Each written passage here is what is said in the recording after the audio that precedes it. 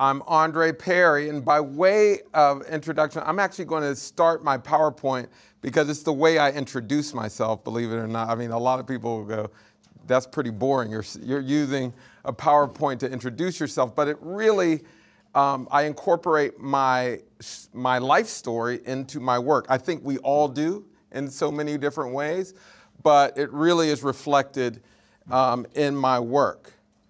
Now, a lot of this you can get in my book, Know Your Price, Valuing Black Lives and Property in American Black Cities, available wherever fine books are sold.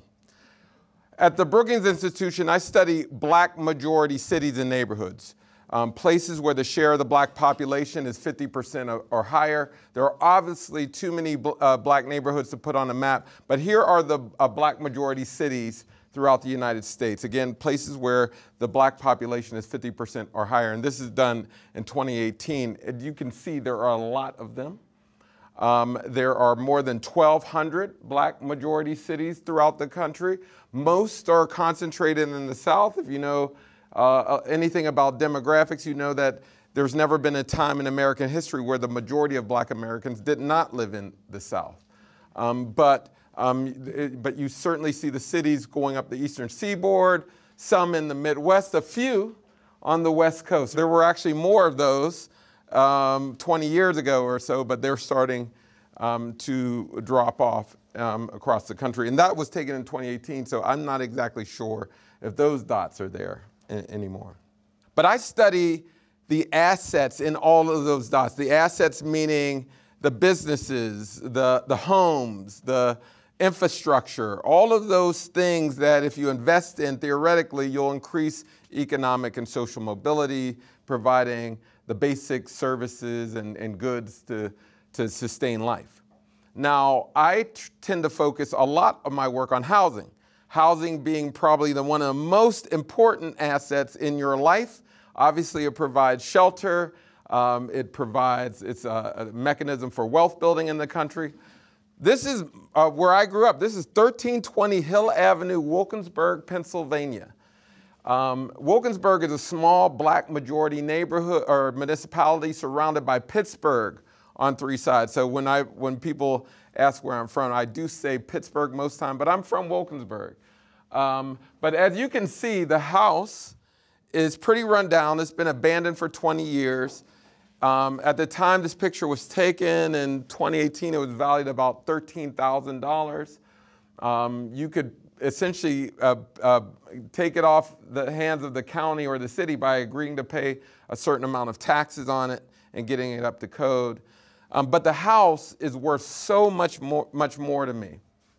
You see that woman in the upper right-hand corner? Her name is Elsie Boyd. I call her Mom. As the story was told to me before I was born, Mom made a deal with my maternal grandmother that she would take me into 1320 Hill Avenue. At the time, my mother was poor. She already had a child at 15, had me when she was 17. She was probably abused. So Mom did what a lot of black matriarchs did back in the day. She took in kids when someone needed support or help. And as you can see, she took in a lot of kids. Black kids, white kids, mixed race children. When I was born, by the time I graduated from high school, she probably reared about 12 to 15 kids of varying durations. Some would stay a few months, some would stay a few years. I would stay from birth essentially to graduation from high school. One of the reasons why she had to do that, my father here, he was a heroin addict. He was in and out of prison. Eventually, he was murdered inside of Jackson State Penitentiary, which is located right outside of Detroit. And throughout my life, I heard conversations about he made poor decisions in life. So I wanted to study the assets, the built environment that surrounded his choices in researching my book, Know Your Price. So I started looking at the overarching context in which he lived. And I'm going to save the boring stuff, history stuff, but I just want to mention a few things that you may be familiar with in your classes. So they both lived in areas that were redlined, where the federally backed Homeowners Loan Corporation drew red lines around neighborhoods, deeming them unworthy of investment. They also lived in areas where highway construction barreled through neighborhoods. So they built the Civic Arena, and they said, and 365, where in the Hill District where Mom lived, it moved her to Wilkinsburg, where I eventually was raised. Same with my father. He lived in a part of Detroit where the newly developed highway that was eventually built to take people to the suburbs of Detroit was built, displaced them. They were subjected to the unfulfilled promises of urban renewal.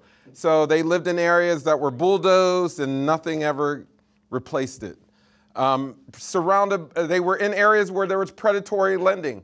Contract leasing was a big part. All these contracts that people thought they owned their homes, and they really didn't. If they missed a payment, they never got, they were kicked out of the home.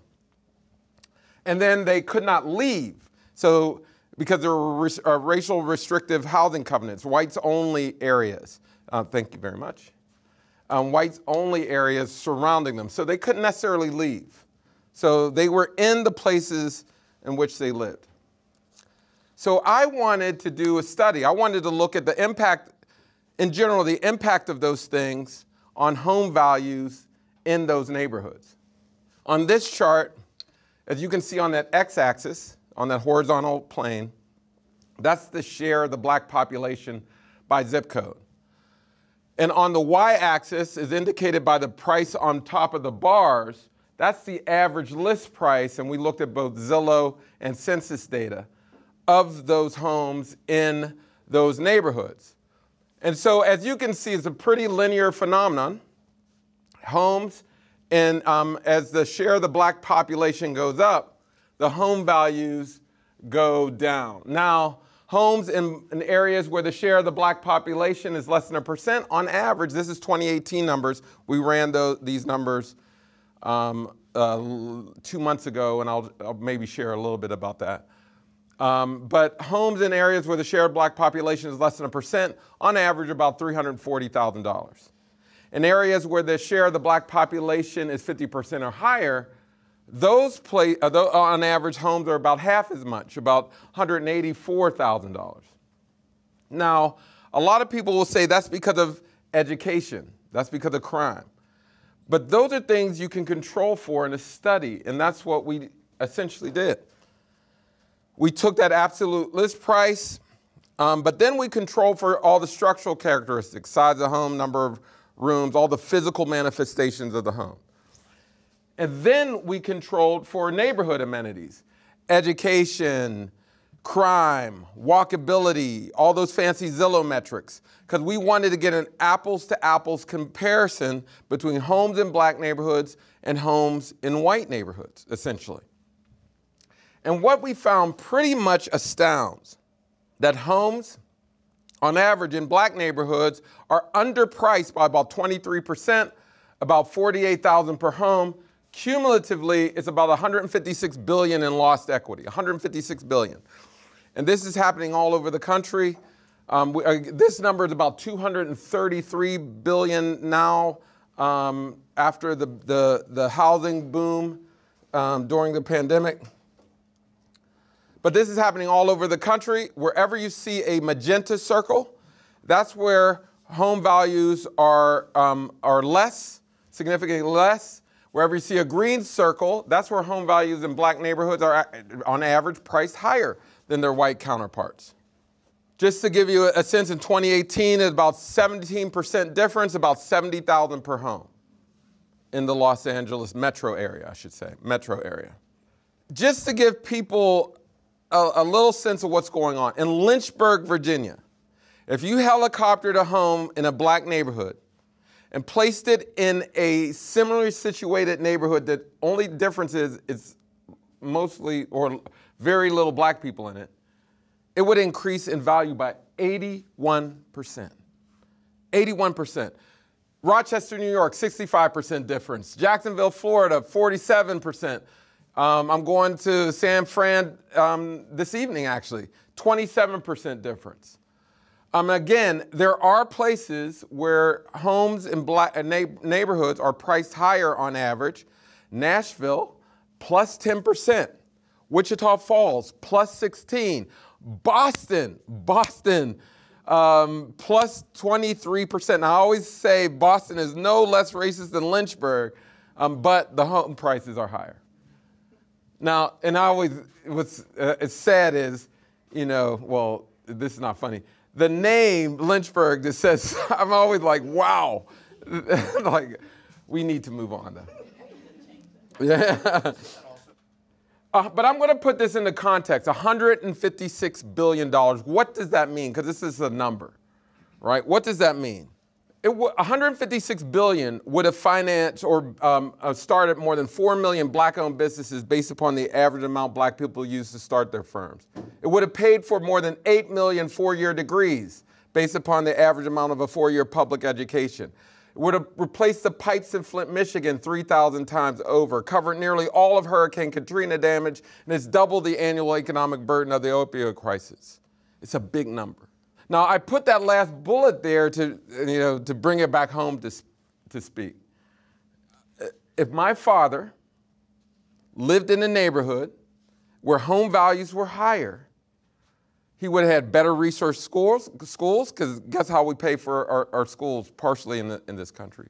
He would have greater opportunity to start a business, greater opportunity to go to college, greater opportunity to get a home, greater opportunity to move to a better neighborhood. This is why I always say that there's nothing wrong with black people that ending racism can't solve. When things go wrong in black neighborhoods, what do? We blame black people for the problems. We try to correct people and not the policies that extract wealth and opportunity without anybody carrying a tiki torch or wearing a hood. These are the policies that everyday people support. Everyday people support. Now, one of the ways I approach this work is I borrow from Thich Thich Nhat, a Vietnamese philosopher, and it's one of my favorite sayings in the whole wide world. He said, if you're growing a head of lettuce and the lettuce is not growing, you don't blame the lettuce. You look to see if the soil's enriched. You look to see if it's getting rainwater. You look to see if it's getting sunlight. You never blame the lettuce. But when it comes to black communities, what do? We blame the lettuce all day long. What my research tries to do is really say, okay, what are the structures that are keeping communities from growing? Because nothing grows without investment. I don't care if you're talking about education. I don't care if you're talking about communities. If you're talking about people. Nothing grows without investment. So what I try to do is calculate the penalty for living in black neighborhoods so we can restore that lost value that's been extracted by racism. That's the foundation of my work. And I want to get into a discussion, so I'm going to just briefly move into some other areas that's related to housing. But first, I got to show you this. So in 2018, and I don't know if you pay attention to it, but some of you may, there's been a lot of discussion about appraisals, home appraisals in this country. Appraisals, if you don't know, is essentially home appraisals, where you try to establish a value of the home, and they use this price comparison technique, where you compare, you look at another home in a neighborhood in terms of its value and other homes in the neighborhood to try to establish value of a home. But before all this talk about people whitewashing their homes, taking down all the black art, taking away the black books, the hair products, and then replacing them with white ones, and then getting an appraisal, and it comes in much higher. Before all that happened, in 2018, we testified on Capitol Hill I testified with the appraisal industry on this very issue. The report came out and it really took off people are like, hold up, what's going on here? Is this true? They called us in to testify on these issues. Now, this is Representative Al Green of Texas. He's a member of the Financial Services Committee, and he got into a big back and forth questioning with us. Now, he asked us a very basic question. Do we believe that there's discrimination in housing, in home appraisals? Now, I want you to take a listen to this exchange. If you think black people are being discriminated when their property is being appraised, would you kindly raise your hand? One person on the panel. If you think that, for fear that I'm not communicating well, if you think that black people are not being discriminated against when their property is being appraised, if you think they're not being discriminated against, kindly raise your hand.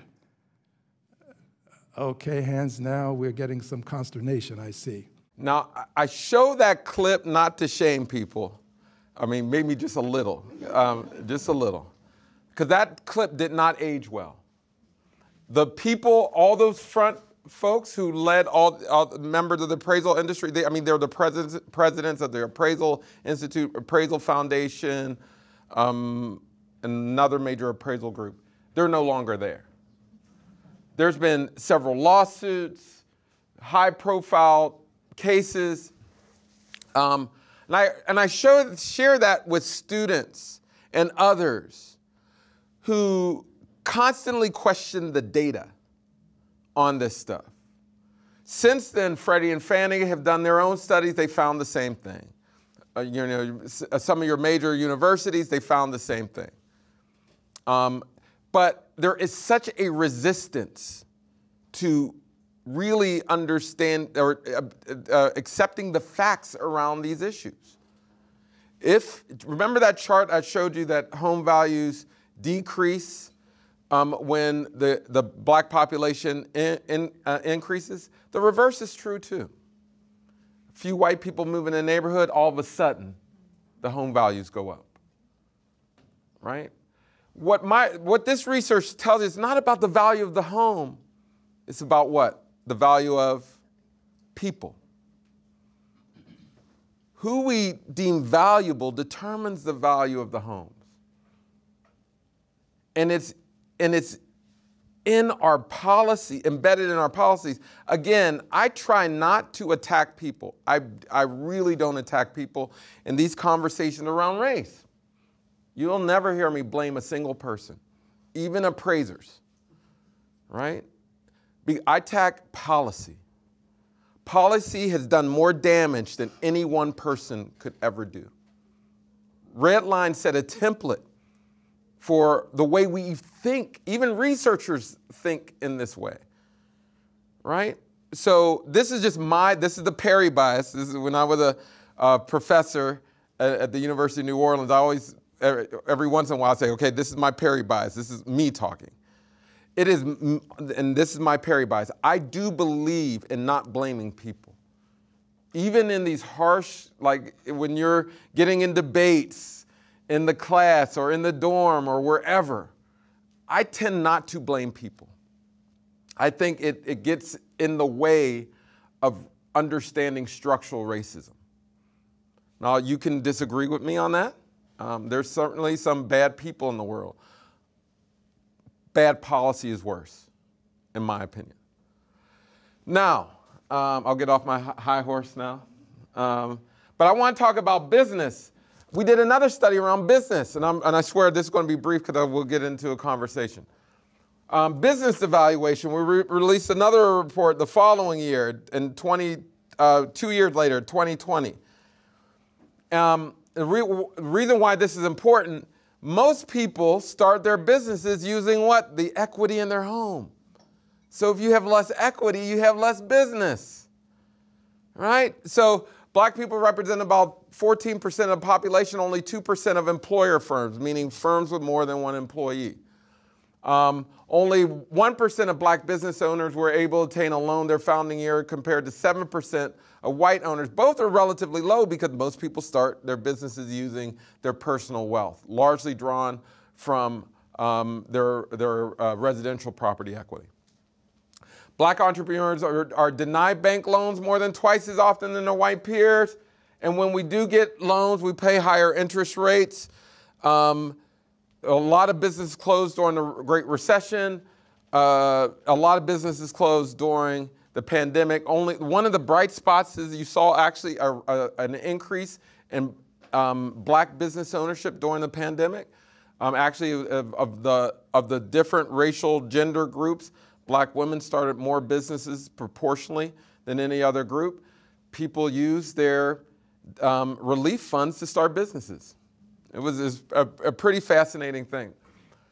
But I wanted to just get into a study that we did around business development or businesses, because I would go to, when I present data on community development, I hear all the time, well, we would have more businesses if they were of quality, if they provide better services. So I wanted to do the same thing. I wanted to see if that holds up empirically. So we got business revenue from Dun & Bradstreet, proprietary data, you got to pay for it. So most things that we do, we use public databases. So this one we had to pay for the data. So in most of our studies, we give the code, we give the data, so you can run these numbers yourself. That's what we try to encourage teaching at the Brookings Institution.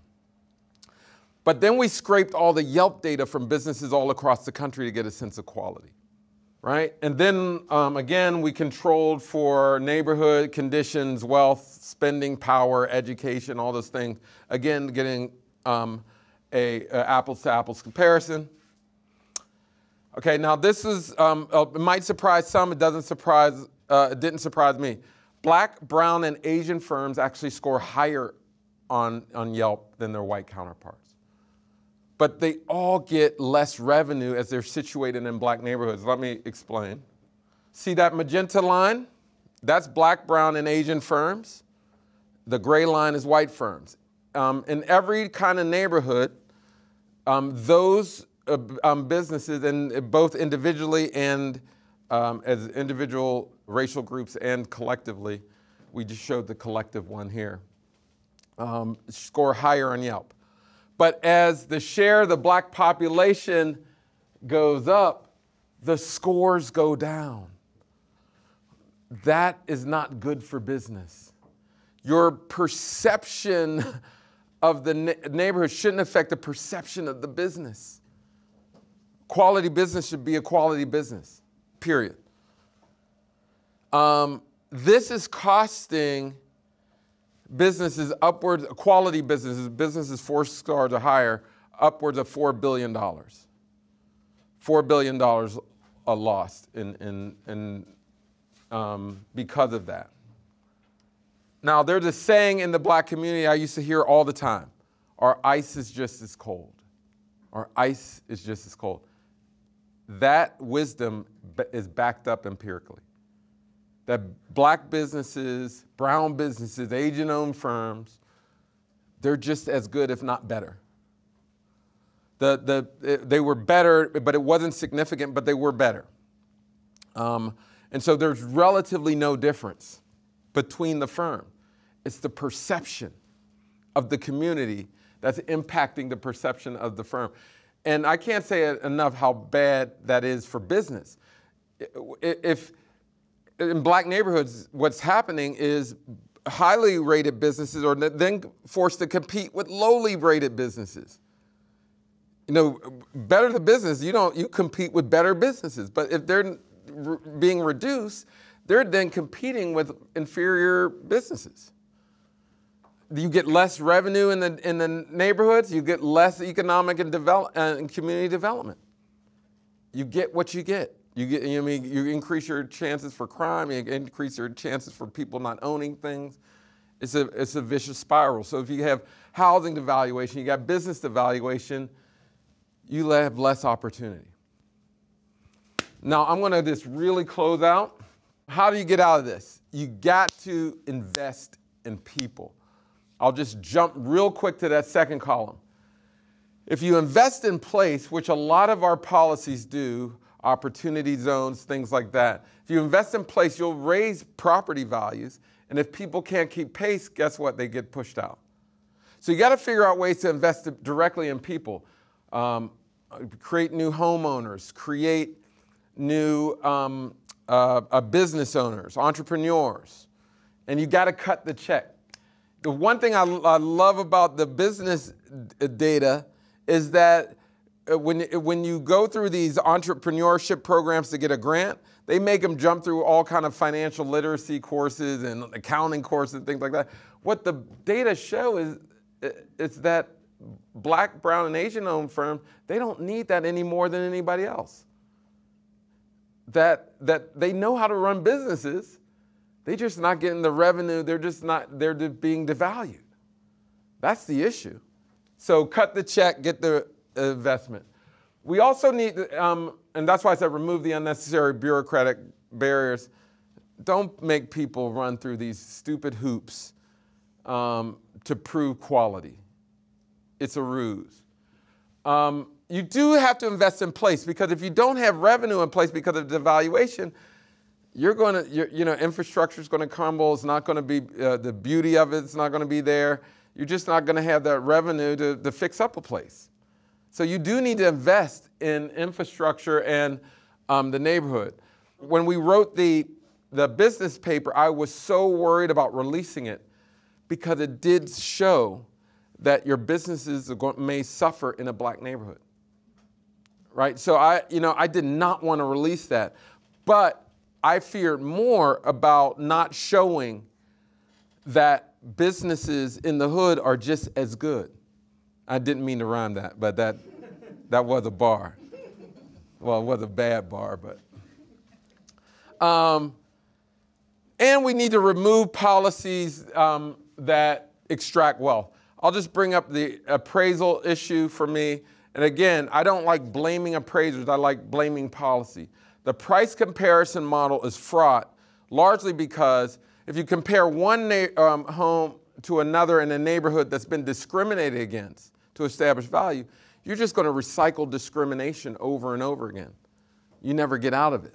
And that's what's generally happening. Yes, there are cases of individual bias of appraisers. No question. But even if you diversified all your appraisers, made them all Black and brown, if they still use the same tools to evaluate property, they're going to come up with the same results. So for me, it's like we need new models, just like we use data captured over an entire metro. That's how Freddie and Fannie's going to do it moving forward. I mean, they are. They're going to use automated valuation models. And we set it at desktop, got all this data to come up with home values. That's going to be the standard. There's not going to be, they're always going to have human appraisers to a certain extent, but it's going to move much more towards automated valuation models. No question. They're already moving in that direction. And we need to install anti-racist policies. It's not enough to take down a racist monument. You got to replace it with something else. And I mean that literally and figuratively in these debates about removing things. Understand that we still need ways to value property. That's not going to go away. So you need to replace it with like the old with something new. And I mean, even on campus, you can remove a statue. You got to replace it. We're not going to be in a place with no statues, like no memories and things like that. So what do? And that's where you got to put your best thinking on. Are you going to replicate some of the social ills of your time, or are you going to move towards something progressive? And you can get more information from my book, Know Your Price, Valuing Black Lives and Property in America's Black Cities. But I'll leave you with this. One of my favorite plays in the whole wide world is this play called Two Trains Running. And in the play, there's a main character, Memphis. Memphis is about to have his property seized through eminent domain by the city of Pittsburgh, who's building the Civic Arena. That actually happened. They offer Memphis $15,000 for his property. He says, no, I'm not selling my property for $15,000. I know my price. I got my price. But it's a refrain throughout the play. And I'm paraphrasing, but he says this over and over again. I got my price. I know my price. There's another character, Hambone. He paints a fence, what he thinks to get for, and he made a deal to paint a fence in exchange for a ham. He paints a fence. He never gets his ham. Throughout the play, he says, give me my ham, give me my ham, give me my ham. And we don't know if he had mental illness before he painted a fence, but eventually he goes mad and dies demanding his ham. Now, and people are like, damn, that's pretty sad, isn't it? But actually, there's a happy ending. Memphis, the main character, gets $35,000 for his property. And the moral of the story is you got to know that you have worth. And what I try to do is give people the price to stand on. Now, what I also try to do is give people the price to stand on without them going crazy and dying, right? This is hard work. If you are in public policy, know that these solutions require group thinking, not in a negative way, but they need multiple people working on these projects. Because if you go in this alone, you will go crazy and die. I mean, you're going to die one day, but earlier than expected. I mean, it is hard work. So, thank you very much. That's when you're supposed to clap and show me some love. Or throw tomatoes, either or. I mean, I'll take either or. But I think actually we'll have a small discussion.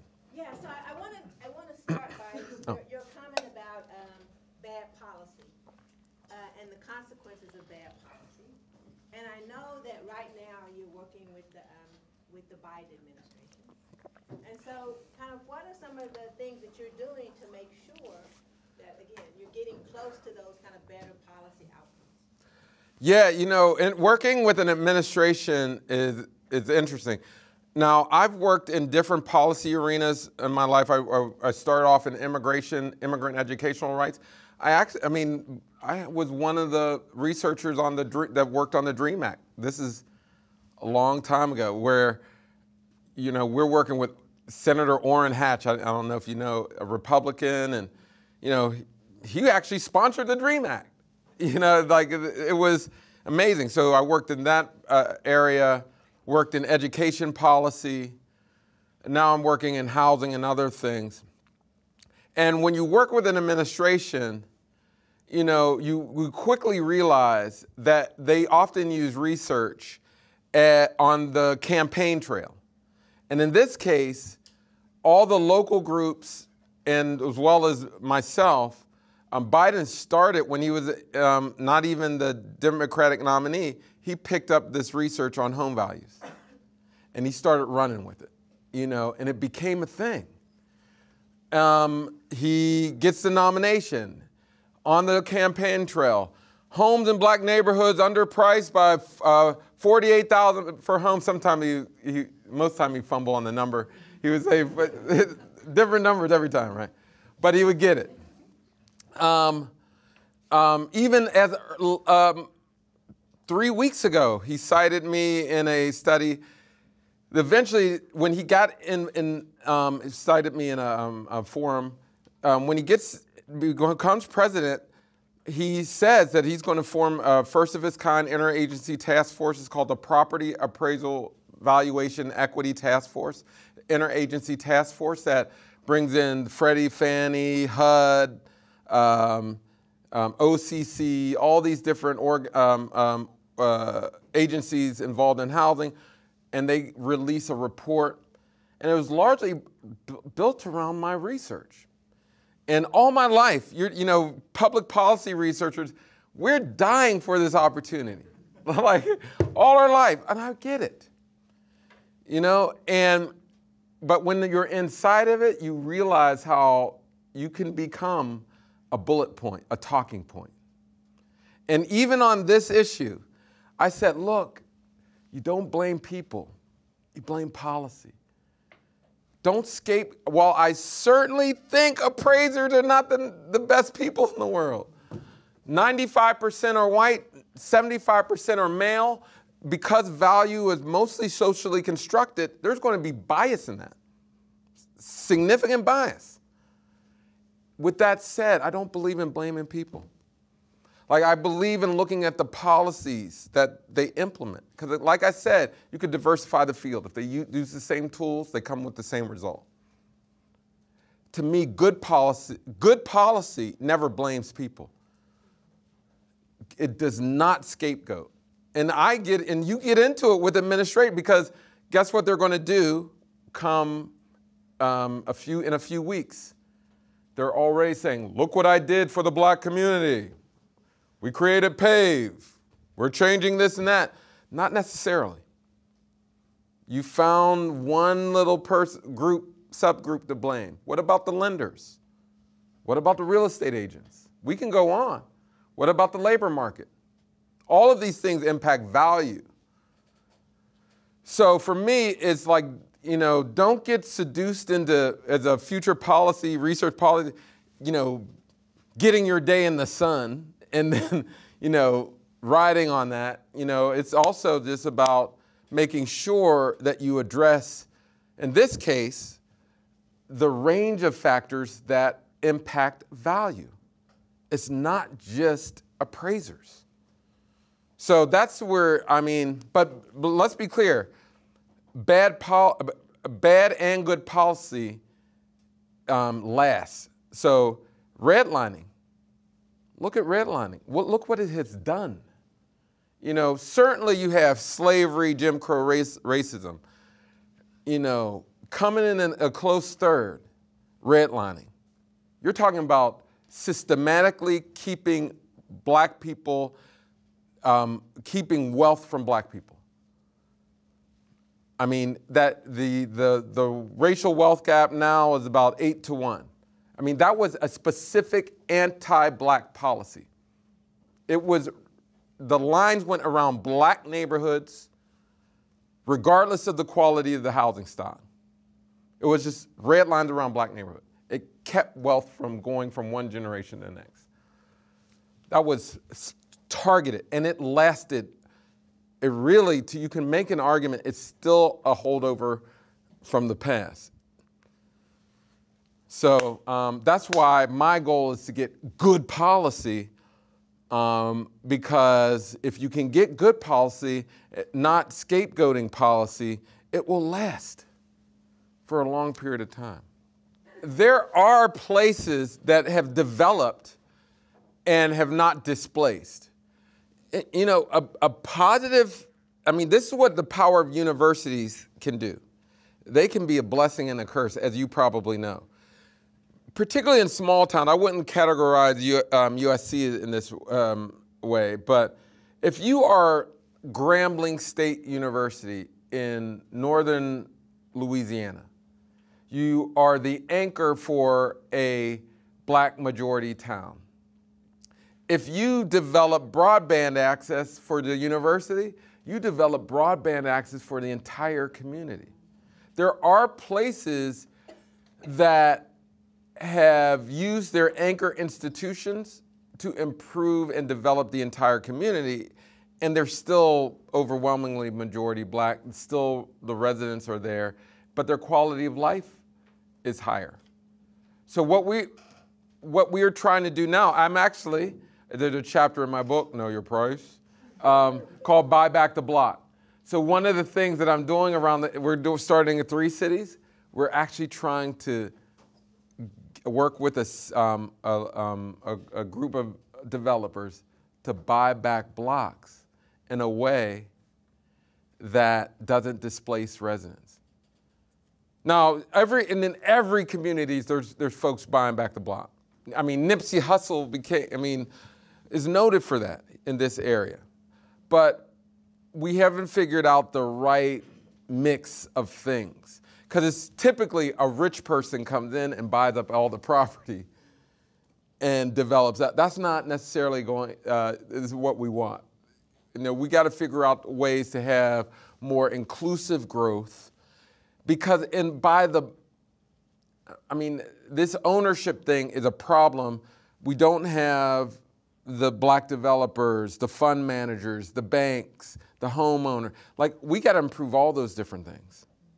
And so I'm always trying to figure out what's the right mix of people we need to buy back the block in a way that doesn't harm communities. But I don't think that there's any one solution or place, but I do know there are places we have developed and it hasn't displaced people.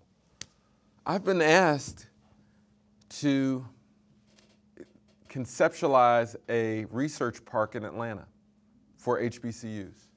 HBCUs are mostly in opportunity zones.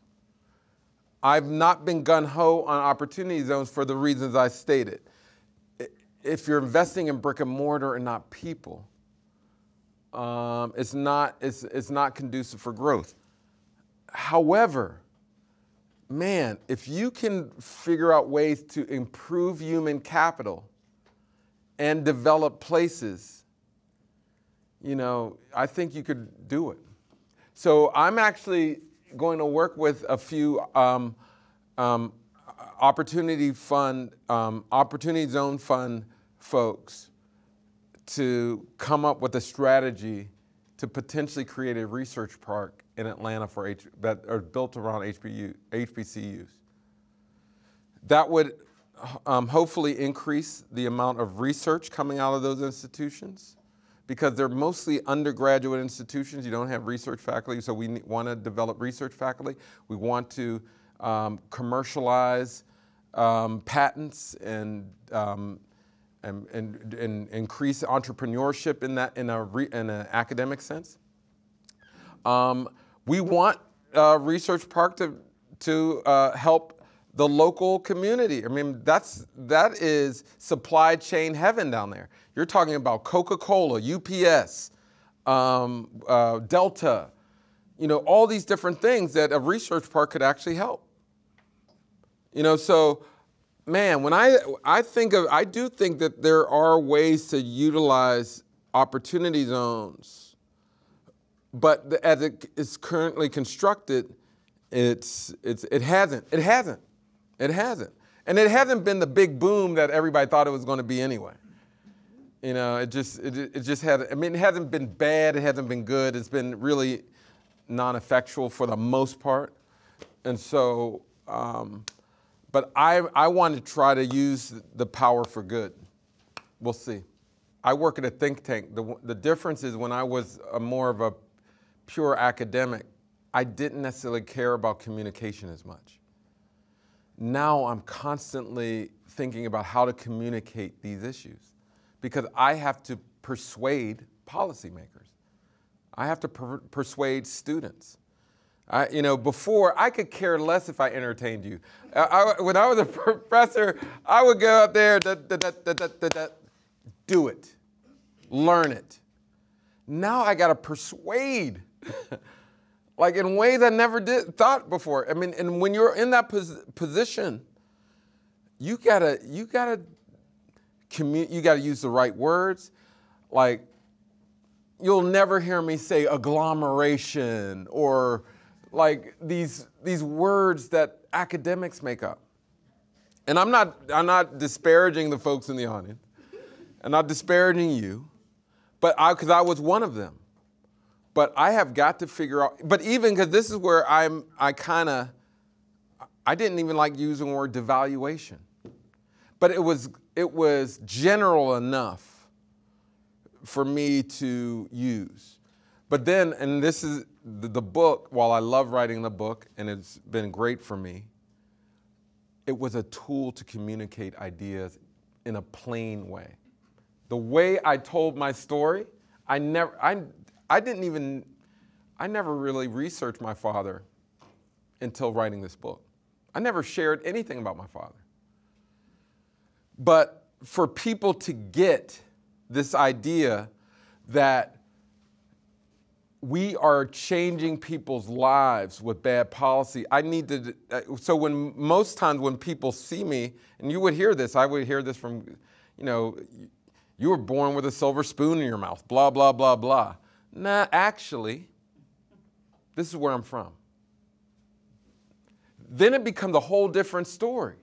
And I actually think that's bad intellectually.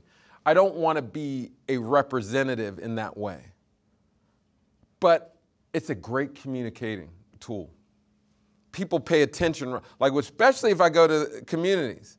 They'll say, when I go to Detroit, where my father was really from and where he died, when I go to Detroit, people believe in me. That shouldn't be the case. Like, you should look at me and my ideas for the value that they add. However, you know, I'll take it because I do believe in representing truth. And there are true people living in black communities that are diminished every day. Where I'm from, if I said I'm from Wilkinsburg, they would look at me like, huh? You can't be. Because we're not supposed to do anything. But this is sad. And I love working for the Brookings Institution. I love doing what I do. But if you look at the educational and family trajectories of the folks that are working at Brookings Institution, not folks like me, right? So I have to change that. I have to change that. I'm a researcher. I believe in empirical evidence, but I also believe in mobilizing and organizing people. This work is to organize and mobilize people because these systems won't change themselves. You will change systems. That, for good or for bad, I just wrote a piece on this. I keep saying, like, I literally write every day of my life. One of the blessings of not having teach students, I get to write all the time. You know, I was joking. I like students too. But I wrote this piece about community activism and how it is really the way systems change. For good or for bad. Redlining was a local policy, a local idea that was codified and resourced by the federal government eventually. It worked its way to Washington. And good ideas won't come from Washington. Good ideas won't come from the president of USC. They will go to it and come back. I just really do believe, it was me working, like all these things I do, guess where I socialize them? At the grassroots. In housing work, I got housing advocates, I got reporters, I got all these people to socialize it, and then 2020 happened, and it just took off. It took off. You know, but I work at the Brookings Institution, so we work with heads of state. We work with CEOs. And I get in, my colleagues and I argue about this all the time. I don't care about the muckety-mucks of the world. I just don't. I do what I have to do because, you know, I am. But I really am passionate about working with young people. If there's not a young person on my panel, a young person, like, you know, I'm like, well, I won't do it. I just won't. Because I really believe in systems change. And that is about mobilizing and organizing, not just about having the data. So with that said, I'd like to close out. Round of appreciation.